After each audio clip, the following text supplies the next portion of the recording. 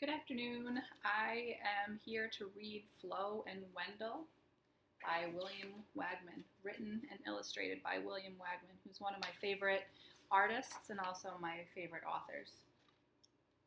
Flo and Wendell Sometimes by William Wegman. This is Flo. What's your name? Is it Flo too? Flo is very sophisticated. She can read and write. She can even tie her shoes. When she was little, she couldn't. She didn't have shoes. Flo's father is an artist. He likes to paint. Flo is an artist too. She likes paint. Flo's mother is wild about knitting. She knit a sweater for Flo and one for their car.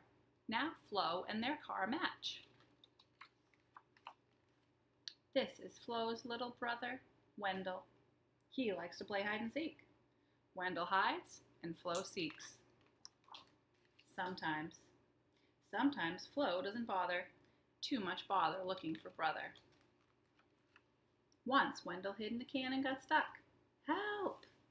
Flo took her time getting him out. I can't hear you. Flo's parents say she is very dramatic. She does like to dress up. Wendell does too. Abracadabra. Sometimes. Sometimes Wendell has other ideas. Flo and Wendell's parents wish they would find something to do together. What about a lemonade stand? Maybe badminton? Or cooking. Flo and Wendell both like to cook.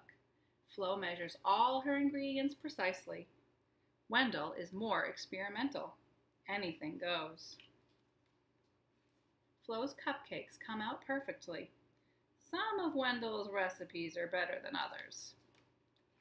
But no matter what, at the end of each day, Flo likes to read and Wendell likes to listen. Sometimes. The end. On my Instagram, I will post a project that goes with this book. Thanks for listening.